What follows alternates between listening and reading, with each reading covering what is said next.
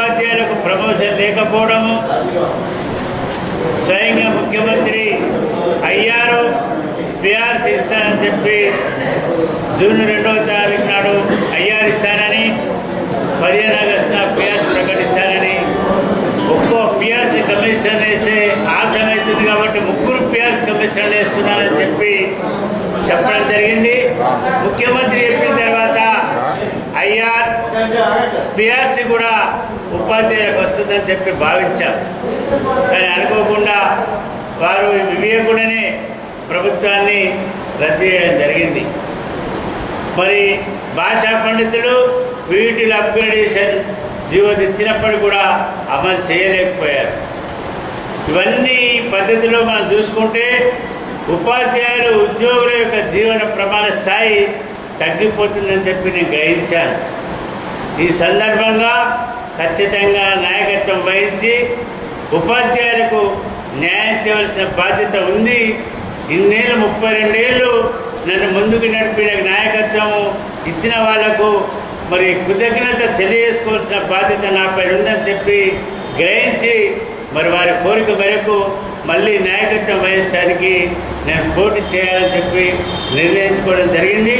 అన్ని జిల్లాల్లో ఉపాధ్యాయులు నాకు మద్దతుగా ఉన్నారు. ఆ పద్ధతిలో ఎమ్మెల్సీగా నిలబడి గెలిచిన తర్వాత మరి ఏదైతే ఏకీకృత సర్వీసులు కావచ్చు, అదేవిధంగా భాషా పండితుల పీఈటీల అప్గ్రేడేషన్ కావచ్చు, పిఆర్సీ మొదలగు అన్నింటినీ కూడా సాధించి పెడతానని చెప్పి ఈ సందర్భంగా నేను తెలియజేస్తా ఉన్నాను. ముఖ్యంగా ఇక్కడ కాంగ్రెస్ మద్దతు తెలుపుతూ ఉంది. కాంగ్రెస్ మద్దతు తెలుపుతున్నందుకు మరి కృతజ్ఞత తెలియజేస్తూ కాంగ్రెస్ అభ్యర్థులు ఎమ్మెల్యేలందరినీ కూడా గెలిపించాల్సిందిగా కూడా నేను కోరుతా ఉన్నా.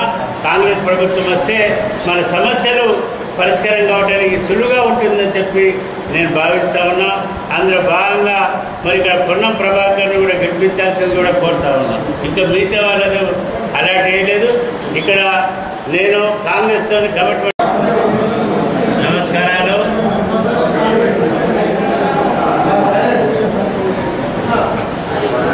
నా పేరు బి మోహన్ రెడ్డి, EX.MLC.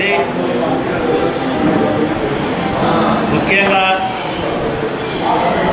పాత జిల్లాలో కరీంనగర్,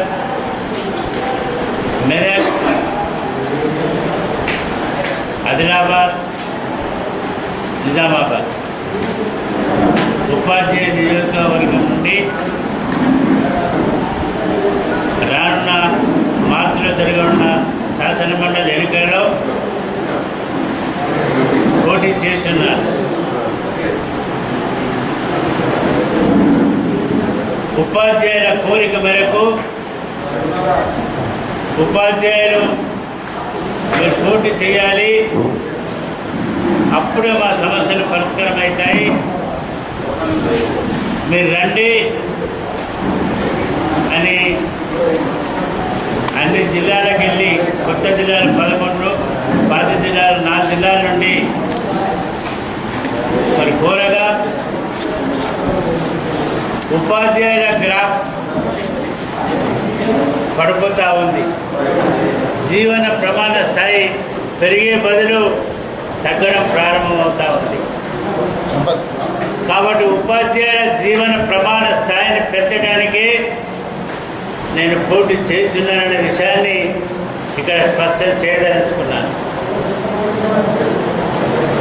గత 26 ఏళ్ళు పేటు రాష్ట్ర అధ్యక్ష ప్రధాన కార్యదర్శిగా, 6 ఏళ్ళు శాసన మండలి సభ్యుడిగా, ఫ్లోర్ లీడర్గా, 32 ఏళ్ళు వరుస క్రమంలో పనిచేసి అనేక జీవోలు తీసుకొచ్చి మన ఉపాధ్యాయుల యొక్క జీవన ప్రమాణ స్థాయిని పెంచడం జరిగింది. అటువంటి సందర్భంలో మళ్ళీ ఉపాధ్యాయులు నిరాశకు గురి కావడం గ్రహించారు. ముఖ్యమంత్రి ప్రమాణ స్వీకారం చేసిన తక్షణమే సిపిఎస్ దాన్ని రద్దు చేయించి ఓపీఎస్ను తీసుకొస్తానని చెప్పి అనేక మీటింగ్లలో చెప్పాను. కాంగ్రెస్లో చేరేటప్పుడు చెప్పాను. ఇప్పుడు కూడా కట్టుబడి ఉన్నాము. సిపిఎస్ రద్దు చేసి ఓపీఎస్ తీసుకురావాలంటే అది మాత్రమే సాధ్యమవుతుంది, సాధ్యం చేసి చూపిస్తానని చెప్పి కూడా ఈ సందర్భంగా తెలియజేస్తా ఉన్నా. ఎన్నో అసాధ్యమైనటువంటి విషయాలపై సుసాధ్యం చేసి ప్రభుత్వ ఉత్తర్వులు తీసుకొచ్చినటువంటి మరి చరిత్ర ఉందనే విషయాన్ని కూడా నేను మీ దృష్టికి తీసుకొస్తా ఉన్నాను. 399 మీద పనిచేసినటువంటి 398 మీద ఎవరైతే ఉపాధ్యాయులు పనిచేశారో వాళ్ళు వెట్టి చాకరీ చేశారు. అప్పుడు వాళ్ళకు ఖచ్చితంగా నోట్స్ ఇంక్రిమెంట్లు ఎన్ని సంవత్సరాలు పనిచేశారో అన్ని సంవత్సరాలు వాళ్ళకు నోట్స్ ఇంక్రిమెంట్లు ఇప్పించవలసిన బాధ్యత మా పైన ఉంది. మరి ఇది దాదాపు విడుదల చేసే సందర్భంలో అట్టి జీవోను ఆపేసింది ప్రభుత్వం. ఎందుకు ఆపిందో ఏమో మాకు తెలియదు, కానీ మేము ఖచ్చితంగా 398 టీచర్స్కు మరి ఎన్నో మంది రెగ్యులరైజ్ చేయించాను. మరి వాళ్ళందరినీ కూడా ఆటోమేటిక్ అడ్వాన్స్మెంట్ స్కీమ్ ఇప్పించాను. మరి వీళ్ళకి 398 కన్నా ముందు సర్వీస్ను నోట్స్ ఇంక్రిమెంట్లు ఇప్పించి వాళ్ళ రుణం తీసుకుంటానని చెప్పి కూడా నేను ఈ సందర్భంగా తెలియజేస్తా ఉన్నా. ముఖ్యంగా మహిళా టీచర్లకు 5 రోజులు క్యాజువల్లు అదనంగా తీసుకొస్తానని చెప్పి మేము తీసుకొచ్చాము. అట్టి జీవోని తీసుకొచ్చిన తర్వాత మరి సుమారు 18 ఏళ్ళు 20 ఏళ్ళ తర్వాత ఇక్కడ ఈ రాష్ట్రంలో ఉన్న ఎన్జిఓస్ మహిళలకు ఆ సౌకర్యం మొన్న ఇచ్చింది. దాన్ని నేను 22 ఏళ్ల క్రితమే సాధించిన విషయాన్ని 96లో సాధించిన విషయాన్ని నేను మీ దృష్టికి తీసుకొస్తాను. అట్లనే మహిళా టీచర్లు కానీ అదేవిధంగా మగ టీచర్లకు కానీ మంచి మంచి డిమాండ్ తీసుకొచ్చి మరి మన ఏదైతే ఆర్థిక ప్రమాణ స్థాయి ఉందో దాన్ని పెంపొందించడానికి నేను శాయశక్తిగా కృషి చేస్తానని చెప్పి ఈ సందర్భంగా తెలియజేస్తాను.